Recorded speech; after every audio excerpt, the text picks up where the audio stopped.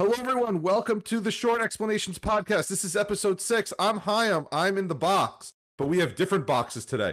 Tom is over there somewhere. I don't know where it is. And we have a special guest. InfoSecSherpa is somewhere else.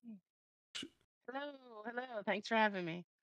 So I got a Mastodon request a few weeks ago. InfoSecSherpa goes, I got a lot of problems with you people right around Festivus. And I said, I want to hear about the problems that you have with specifically us.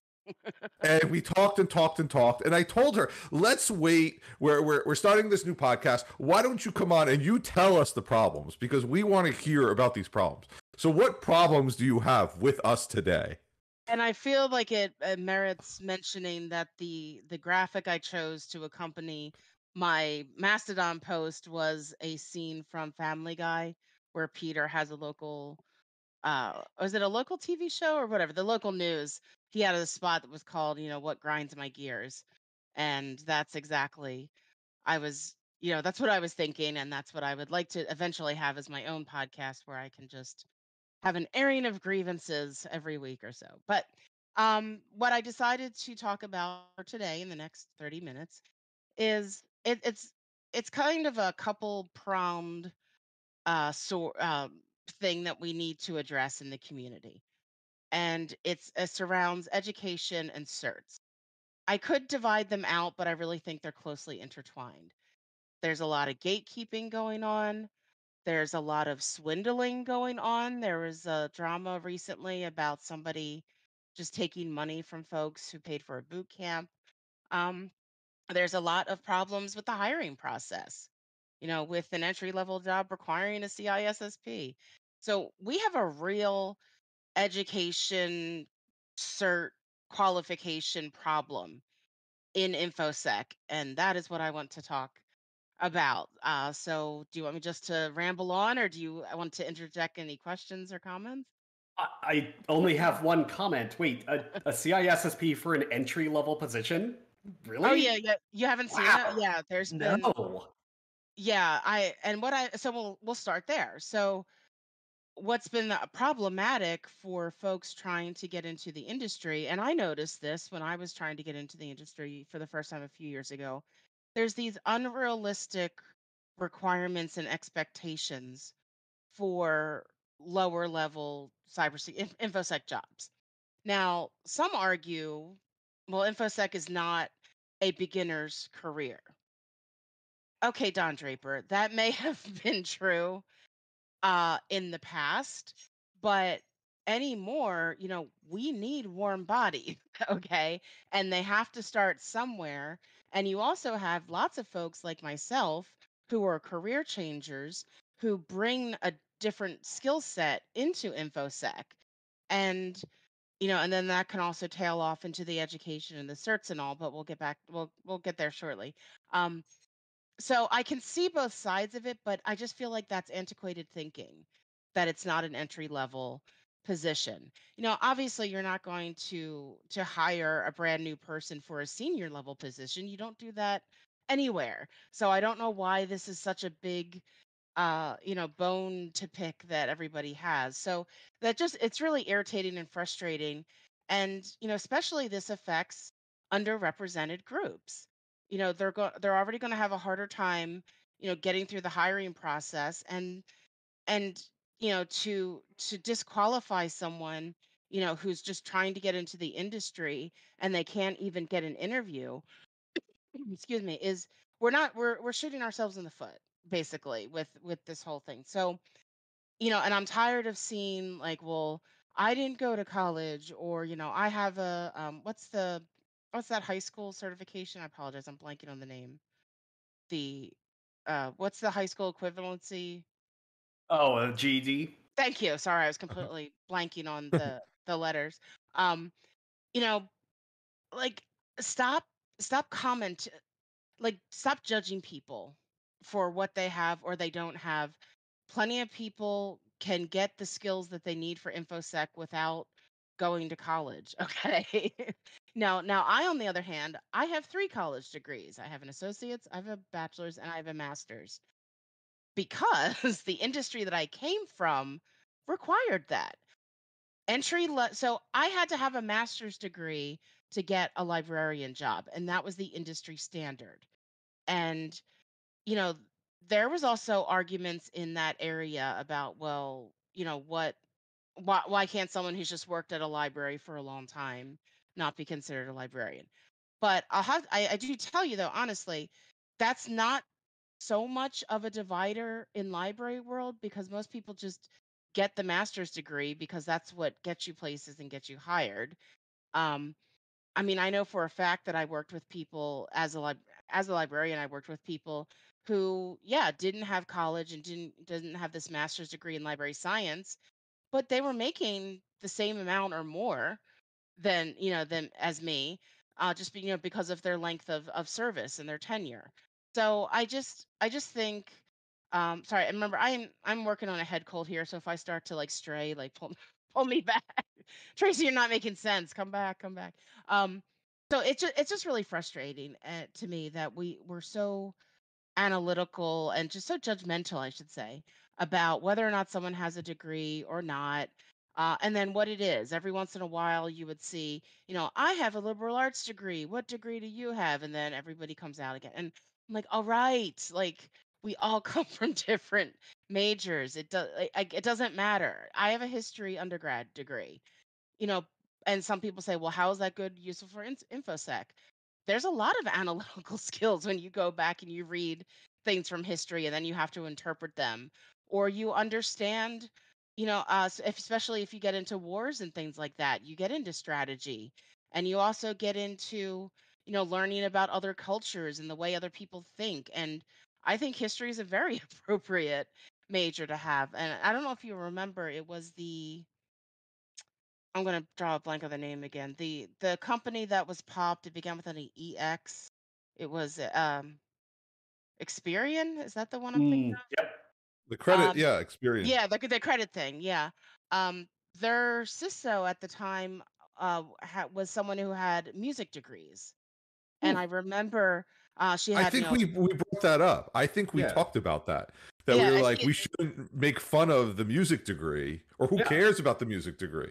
well, yeah, Yeah. and I took a journalist to task on Twitter about it. I was like, and whatever breach was also active at that time. I'm like, what was that male CISO's major? Well, I don't know. Well, why do you know woman CISO's Yeah. major? Um, but also to the point of her technical skill, music is a technical, a technical activity, a technical discipline. She had a master's degree, not in performance, but something like psalm structure. So I guarantee you she understood network engineering better than a lot of people, because she still had that same skill set. It just looked different. So that infuriated me. Um, and I welcome the day that someone tries to drag me for my history and library science degrees, because I will take you to, I will school you on that, on how my liberal arts background and library science background has, made me successful and have good insight in this industry. So that's the one thing that I'm just tired of hearing about, of, just it doesn't matter what degree you have. And, can we please as a nation stop making fun of community colleges? It upsets me that, for some people it's the best choice, either financially or time wise or location wise. Case in point, my neighbor, I was talking to her the other day. Her daughter's a senior in high school. um Definitely was, wanted to go to the ends of the earth to go to college, as most, kids that age want to do. And my neighbor said, I was talking to her about getting her first 2 years of requirements Mhm. out of the way at the community college, and then go somewhere where you can just concentrate on, whatever studies she wants to do. And a lot of community colleges are, really good schools. I mean, I know in Pennsylvania where I am, I know that the community colleges in the Philadelphia area are good schools. And I said this on another podcast. I would hire someone, like if I was a hiring manager, I would have no qualms hiring someone who went to a community college and had good grades, and also worked and also had a family. Because you know what they have? Time management skills. I have yet to meet, um, I'm sure there's always exceptions, but I'm just saying my personal experience. I have yet to meet a college grad who didn't have to work, who had things funded, who kind of, who did a lot of extracurriculars, don't necessarily have time management skills. Where you get into that is you get into your college athletes. If they were a college athlete, and they had a good grade point average and whatnot, that they were doing time management and also the teamwork aspect and things like that. So I feel like there's a lot of aspects of education that our community seems to dismiss. And I know that maybe the athlete part might be because, with the exception of myself, we're not really a sporty bunch, are we? As I sit here with my Sixers hat on.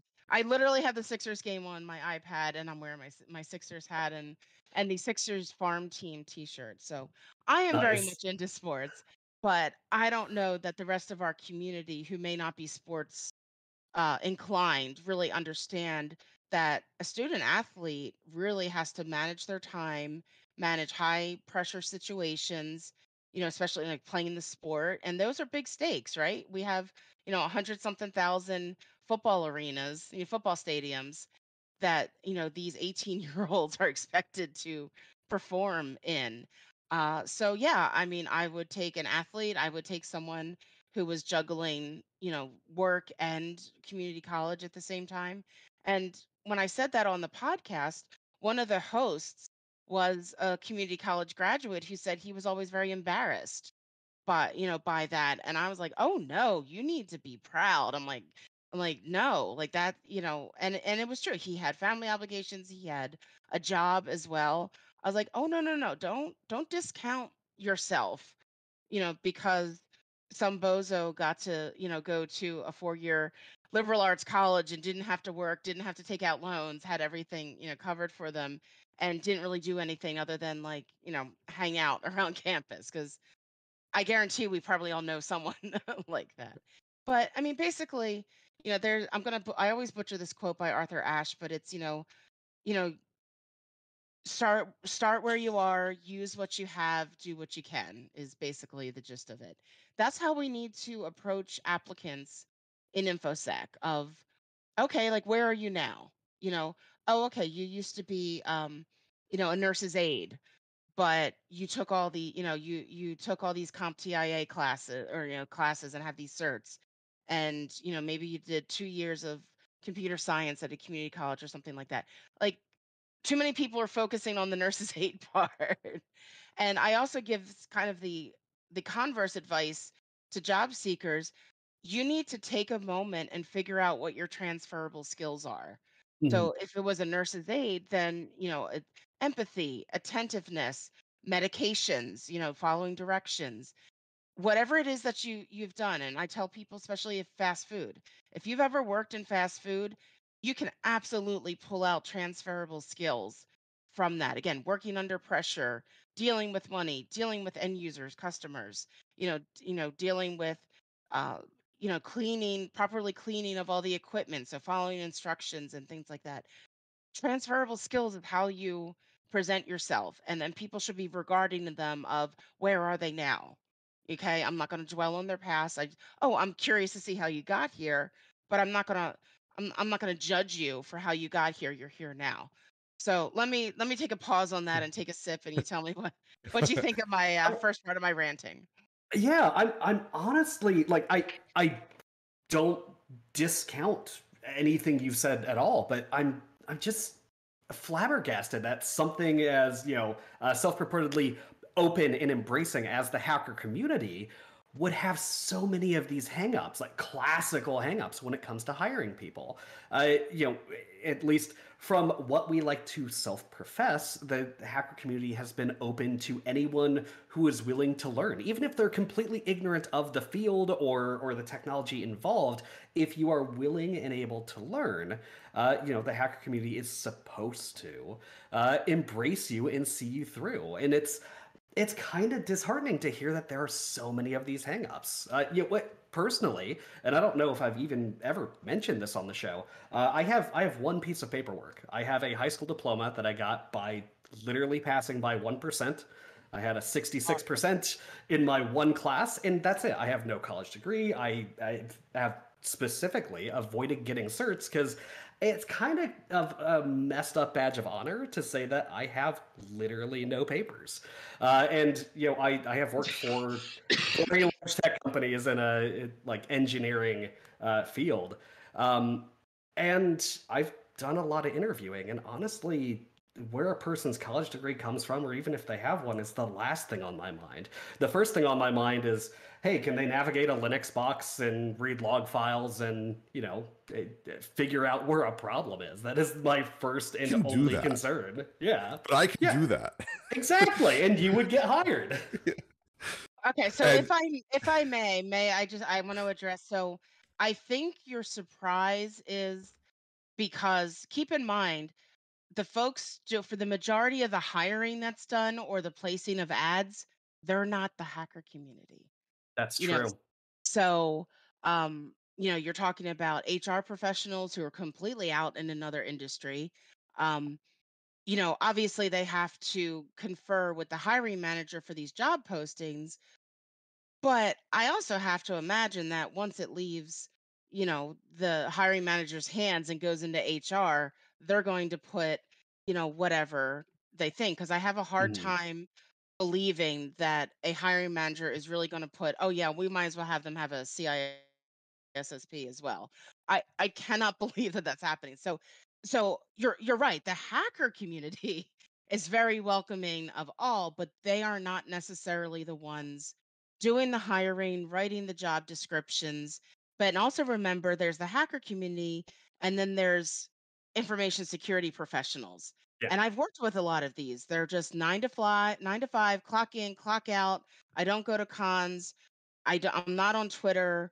I don't have I don't have a handle or anything. And that's fine too. I'm not judging them. I'm just saying that they're not a part of it. So I think that's what a lot of people forget. And so I'm not chastising you. Mhm. I'm just Oh no, saying it's a that good point. I think that there's a lot more divisions in our industry because community and industry are two different things. Mhm. And even within the community, there are divisions. So yeah, you're right. At its very heart, like a ShmooCon, when I went to ShmooCon, I was still technically a librarian in 2016. And I was scared to tell people that I was a librarian because I didn't know what was, what the reception would be. Um, and it was amazing. People, I want to interrupt you. We yeah. love librarians on this show. If you've never heard Thank you. me personally, and I know Thomas, we praise librarians as the smartest people alive almost every time we can. Because again, I'm at the crypto and privacy village, and we love librarians because they are the most private people you can imagine if they want to be. Yeah, or like they're especially public librarians are very aware of like privacy rights and like with the checkouts and things like so true story when I was a librarian on a college campus there was a book that was checked out. Actually, did that happen? Oh, this has happened more than once. But yeah, one time I was working as a college librarian, and there was a book checked out that a professor needed, and he was just like, well, we'll look up and see who has it and then give that to me and I'll contact them and I'll ask for the book. I'm like, oh no, no, no, no, no, that's not how this works. And then he's like, well, then all right, then you contact them. No, that's not how this works. They are allowed to have it for 3 weeks. When it comes back in 3 weeks, you can get on the wait list and get it. That happened with attorneys a lot. Was just go take that from that. I'm not taking that attorney. That is their book. Um, so yeah, like and librarians also, we have information management that we're trained on. Um, but yeah, a lot of those privacy rights. Like, and I can give you an example. When I was on an interview once, I went on an interview at a seminary. So it was a Catholic seminary, and they asked me how I would handle a situation. I said, okay, what's the situation? And they said, someone comes in, They go over, they go to the reference desk and they just start talking to you about how they can't believe all these priests are being arrested and punished, for their dealings with children. They're on the side of the predator for this. So then they said, so how would you handle that? I said I would, escort them to one of the computers, kind of, away, away from me. Anyway, I would escort them to one of the computers and I'd say, would you like to read more, information from that point of view? I wasn't judging, inside my head, maybe I was judging, but outwardly, I wasn't judging. I was merely connecting them to information. Now, I know some people might disagree with that, but you have to understand if you're a librarian, you can't show bias. That's not your place. Now, you can speak up if you think something might be dangerous, especially if there's been incidents in the library that maybe a certain book or material is causing problems. But yeah, I didn't agree with his point of view. Uh, but I didn't want to sit and listen to, his rhetoric. And also, I didn't want him to disturb the other patrons. And when I finished giving my answer, the head librarian leaned over and looked down the table at someone else and said, "Why couldn't you have handled it that way?" And I was like, "Whoa, you didn't need to call her out." Man. Um, and I found out that the librarian that got chastised in front of me, which again was very inappropriate, um, she was arguing with him. And I was like, "Oh no, I know better than that." Mhm. I'm like, "No, I'm not, not arguing with him." So yeah, that's why I feel like librarians have a very unique perspective in infosec. So anyway, back to what I was saying is yeah, so there's this whole education thing. And let's touch upon certs for a second. So I know that there are many people like you who take pride in, the no badge of honor. Cert. And For that's what and it's that's why. worth, for what it's worth, I have my Sec Plus that Okay. Tom told me to take, that I just took and passed, that I'm not using, but I have it. But let me share something with you how it can help. Now, forgive me, but as two white males, Mhm. you are going to have a very different job hunting interviewing experience. Okay? Yes. So, Yes, absolutely. Um, so if you consider people from underrepresented groups or myself, a woman coming from library world, um, you know, we need that proof Mhm. that we have that knowledge. So, you know, the cert game being obnoxious with the cost, that's a different situation. Um, but the cert itself, yeah, like I don't like these comments of derision. I'm not accusing either of you of Mhm. having that, but when I see online of like, oh, they got a CISSP, like, like why even bother or whatever. Well, you don't know that person's story. I why do I have 3 college degrees? Because it took me 9 years to get a 2-year associate's degree because I didn't have any confidence. I didn't have any money. I didn't have any emotional support until I met my now husband. I had 4 credits left to get an associate's degree. And he was just like, oh, you're getting this done. Like you're gonna get this done because 4 credits seemed insurmountable to me. I legitimately thought I'm like I'm never gonna finish this degree. I have 4 credits left. It was 2 classes. It was a 3 credit and a 1 credit health class or something. Um, so you don't know people's situations, and then the reason why, because some people will ask me, they're like, "Well, why do you have an associate's and a bachelor's?" Lady, because I didn't think I would ever get a bachelor's. I was about to say a curse word. I remember you said that. Yeah. Sorry, I had a pause. Dramatic pause was don't curse. It's okay.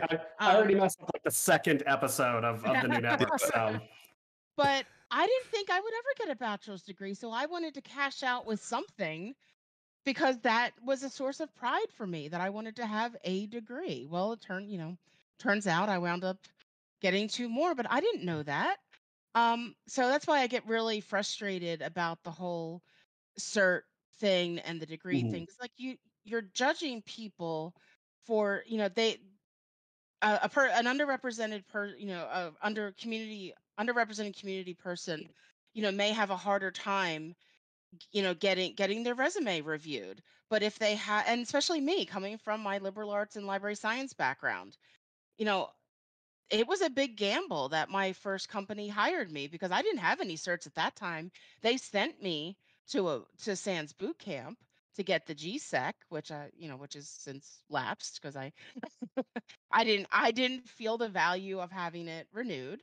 Um, but I was able to articulate my transferable skills into this role, and they said to me, "We can teach you the tech. We just can't teach someone all this other stuff you bring to the table." And that's how I got my first job in InfoSec. So this is why I'm very passionate about that because it is very hard to get past the screeners. I was applying for jobs that, were saying things like must have excellent research skills. I'm like, "Hi, have that, have a master's degree to prove that," and I'd still get like the automatic rejection, because nobody was willing, to even like ask me what I had or what I didn't have.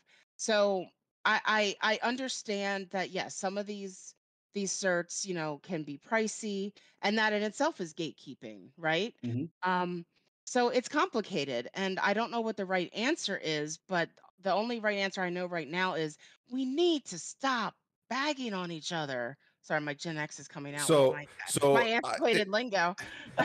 So I wanted to say I'm a high school teacher at a very Yeah. very high performing school district, and I Hmm. teach a computer security course modeled Awesome. loosely after Sec Plus. And the Hmm. one thing I do tell the kids is don't, like you said, don't discount the community college. And I said, you have Yeah. to remember the 40 of you, the 25, the 150 of you, you're competing for Harvard, MIT, Yale, Princeton. But 30% of Americans have a college degree. So the 100% of you are competing for these things that just don't mean anything outside. Just the fact that you have a college degree is meaningful in some way. And the other thing we have, it's an honors course, and one of the things I take pride on is for this security course there's no prerequisite, and everyone's like, you have to give a prerequisite, and I go, why? Where is security in that line? um Hmm. we to have a good password, what math do you need? I mean, I need you to know how to count. Counting to 21 is better than counting to 20. Okay, do you know how to use a computer? There's no course in intro to how to turn on a computer. We don't have a course intro to into Linux commands. So well, how do you know if they're smart or not? And I go, who cares? Yeah. If they want to sync, they'll sync. And then in the AP computer science class, we talk about don't discount community colleges. First, figure out who's paying for your college. Once you Hmm. figure that out, then figure out what if your AP courses are going to count, because they take 60 AP courses. They bring 60 credits, and Princeton takes 0. And I'm like, you could go to Rutgers Yeah. and you can have 2 years done. And if you can't Hmm. do that, go to community college and transfer it in. Or I tell them, I said, we need electricians. You know how badly we need electricians. And then finally I go, well, we need also computer in the first day of computer security class. If you can spell computer security, the FBI would like to talk to you. And that's Yeah. 100% true. And like, what do you mean if you can spell? I mean, literally, if you can spell it, if you know what a strong password is, I'm not saying you're going to get a job, but I'm saying that don't discount the federal government or the army and that's the other problem. We have like you said, the intro level jobs need 5 years of experience for what? But I think there has to be jobs there for an entry level tech person to Mhm. start with. Hey, I want to get into IT. I want to fix computers, and then slowly move up the infosec Yeah. ladder. Yeah, So absolutely. I know help desk is a good place to start. That's where I It's started. Yeah, I mean, and it's not for everybody, but I also think that as an industry and community, we put a lot of emphasis on, the hacking part. Mhm. And it's like you mentioned Linux boxes and stuff like that. Well, my skill set, I know some of that, but my skill set is more of like the research Mhm. type of stuff because, you know, it's important. I give conference talks about this. It's important to know the provenance of the information, provenance, the origin. of it. So if you're trying to read up about threat actors and you're reading it from, some anonymous blog that can, you know, you need to have the sense about you to know what's a valid resource and what's not, what are primary sources versus secondary versus tertiary. And, all of that helps to factor in your decisions. Now, I am going to assume that most, more tech-minded folks probably don't know what I'm talking about. Some of them were smart and did take liberal arts classes in addition to their comp sci classes and know that. I went when I graduated with my associates, there was a guy in my class who was an engineering major with an English minor. And I remember when they called him up for his diploma, they made a joke of like, he's going to be the only engineer who actually knows how to write a report. And that he laughed too. And I think about that every now and again because that's right. We have reports to write, there is writing involved in infosec, and I don't think people ever talk about that enough. And whether it be writing for a playbook, do you know how to write instructions? I took a class in college that it was technical writing. And I think our first assignment was write how to make a peanut butter and jelly sandwich.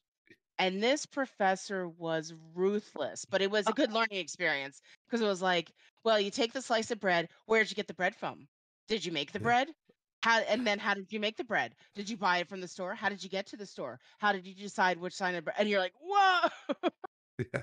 Um, Yeah. so just to get, yeah, and like the whole exercise was like that. So, and that's a skill that I think is really undervalued in our community and industry. And I'd love to see folks, again, like, English teachers or English professors or someone give conference talks about this, go over basic grammar and, or just and definitely give resources where to find things. I'm always, hard going on and on about citations. I dislike when I'm in a conference and I see slides and there's no mention of a citation whatsoever. So I'm like, oh, I've seen this 1,000 places. You just came up with this out of your brain. You need to cite things, and you need, and it doesn't. I don't care so much about the style. I don't care if it's Chicago or MLA or APA or whatever, but you need to tell people where you found stuff. Because if also there's a pattern of, hey, you keep getting information from publications that are deemed to be um like right, rags, like, tabloids. Like, hey, you might want to rethink that. Um, so yeah, there's that. And then let's get into the whole, cert cost fiasco. Yeah, there was someone who was bilking people out of thousands of dollars for a boot camp, and then I see more every day. What I've been gathering is it sounds like there's a group of people who maybe like took a bunch of certs in 6 months and then all of a sudden turn around and opened up like their own boot camp. Mm. Because that seemed really suspicious to me. Is like, well, who is this person? I'm like, I never heard of them before. Now all of a sudden they're running a boot camp, and all they do to make a living is just make money off of the people, taking the class. So we definitely need some Yeah. better regulation of that. But yeah, I don't understand why some certificates are so much. Um, but I just hate this, mocking of each other.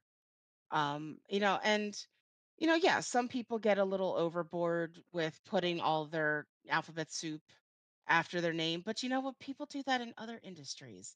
That's the thing that cracks me up, that I don't think enough people in our, excuse me, industry slash community are aware of. Sorry, that's my dog in the background. I don't know if you can hear that. Um, is we're not that unique. I think only those of us who came from another industry, there's an expression in French, plus ça chose, plus c'est la même chose. The more things change, the more they stay the same. You know, this is not that different than library drama. Okay. there is drama and all this kind of shenanigans in every industry. But for some reason, correct me if I'm wrong, I feel like infosec people act like they invented it. Like I always like, oh, infosec is such a mess, and I mean, I there's like I teacher drama beyond like what you can yeah, believe. everybody has this drama, and I just it makes me laugh slash infuriates me that people have this attitude of like, well, I'm gonna look for a job in another industry because I can't handle this drama. I'm like, well, you're gonna be unemployed because you're I not mean, going to find. the unemployment drama, like going to Yeah, unemployment will well, cause yeah, that headache. too. I So mean, I mean, it's. I say that all the time. It's like you just gotta live and learn. Do your job and go home. yeah, Anyway, I want to start wrapping it up because we yes, are at yes. the So, mythical fake 30-minute time. well, I We'll hope leave. this was it was insightful. Thank you for letting me rant all this out. But yeah, I think we really need to readjust our thinking, and just stop judging people. Again, consider where they are now and go from there. If they want to offer how they got to that spot, great. you know just know where they are now and help them get even further. Look, on the show, we do talk about a lot of the next steps. If you're interested in this, because it is a beginner show, if you want more information, what should you do and how to go about it, and we talk about without the pieces of paper, show us something. Hmm.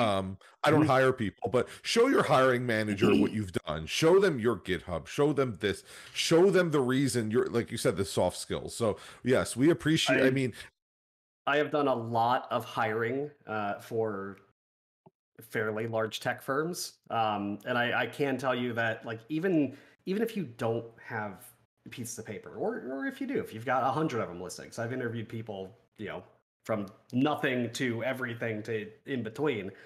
The number one thing that catches my eye is project work. And you can say Yeah. like, oh, hey, I built this thing, or I bought a Raspberry Pi and I put this stuff together, or like, hey, I opened up the free AWS account and like it's a cheap crappy server, but I made it do this thing and it does this dance. Like that is super impressive. If you can just go and show me that you can do the work, even if it's not like the most groundbreaking technical thing in the world that'll get you published in computer science textbooks for years to come. If you can do anything, any kind of project work from beginning to end and document it, that's huge.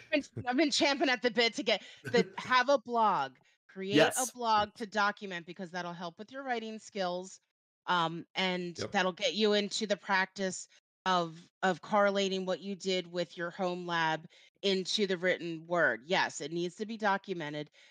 The word is portfolio. Mhm. You usually hear portfolio with like advertising or the arts or whatever. InfoSec needs a portfolio. I use this thing called Linktree. Anytime I write something, I put a link tree there. Anytime I have one of my talks, I spoke to someone the other day. I started to explain one of my conference talks. He goes, "Oh no, I saw your link tree. I watched that already. It was great." So, yeah, so you need a portfolio, and, get a GitHub, do a home lab, and I know we're running short on time. Yeah. When I was trying to get into InfoSec, I also did a lot of blog writing for companies. Now, I didn't necessarily get paid for it, which I don't recommend, but I did what I had to do because that led to more blog posts. So what happens? My name gets attached to these blog posts. So if you Google me, you see me connected to all these cybersecurity companies because I wrote a blog for their website.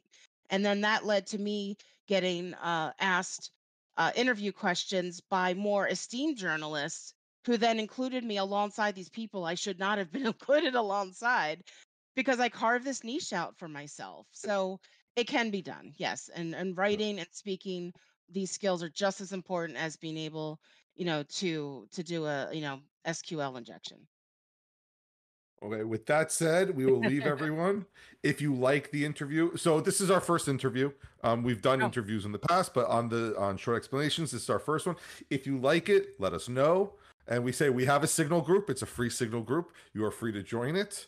The good news about our new website is that the link is at the bottom of everything. And with that said, we're going to end. Everyone have a good night. And I would like to thank one last thing. one more. Yeah, One last thing. one last thing, because this is our first interview. InfoSecSherpa, Where can Yes. people find you? Where do you want them to Yes. look for you? So I am still very active on Twitter, so I can be reached at InfoSecSherpa on Twitter. I am on Mastodon as InfoSecSherpa. I guess it's the InfoSec one. I still am not 100% clear on Mastodon. But yeah, and then from there you can see my link tree, and also I have a newsletter. It's on Medium. So if you go to Medium and look InfoSec Sherpa, I do an almost daily roundup of news stories. I try to do it daily. Sometimes that doesn't happen. But yes, I've gotten a lot of positive feedback because I pull headlines that are kind of flying under the radar. Because staying on top of news in our world is world at large, but also our industry is super duper important. Awesome. Yeah, that was my only one last Oh, thing. yeah, you're right, because we don't usually do. So with that said, everyone, have a good night, and we will see everyone hopefully next week. Go See Eagles. y'all. Okay.